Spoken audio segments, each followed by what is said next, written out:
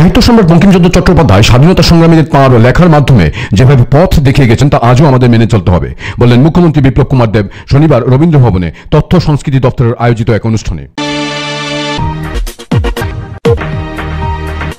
This is ABC News, agtlive. 1838 সালে জন্মগ্রহণ করেন সাহিত্য সম্রাট বঙ্কিমচন্দ্র চট্টোপাধ্যায়। শনিবার ছিল তাঁর 182তম জন্মদিন।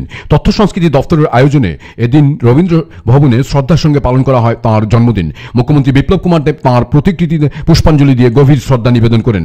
পরে তিনি সাংবাদিকদের জানান, ঋষি বঙ্কিমচন্দ্র চট্টোপাধ্যায় বন্দে মাতরম গান রচনা করে গেছেন এবং স্বাধীনতা সংগ্রামীদের উদ্বুদ্ধ করেছিলেন।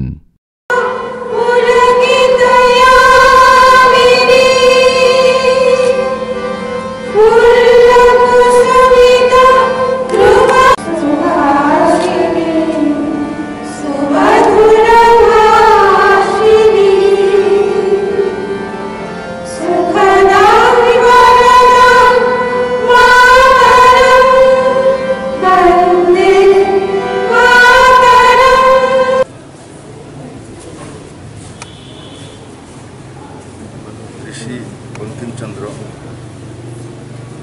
আনন্দ মঠের রচয়িতা এবং স্বাধীনতা সংগ্রামীদের মূল যে মন্ত্র বন্দে মাতরম, তার রচয়িতা আজকের এই পূর্ণ দিনে 1838 সালে জন্মগ্রহণ করেছিলেন।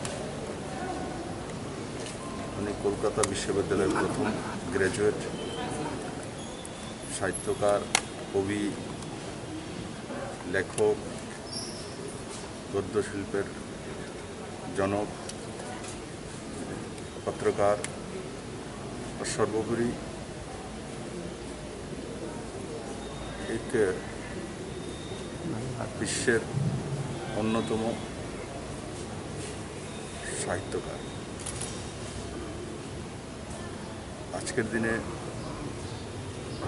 আমি ত্রিপুরাবাসীর প্রতি নিবেদন রাখব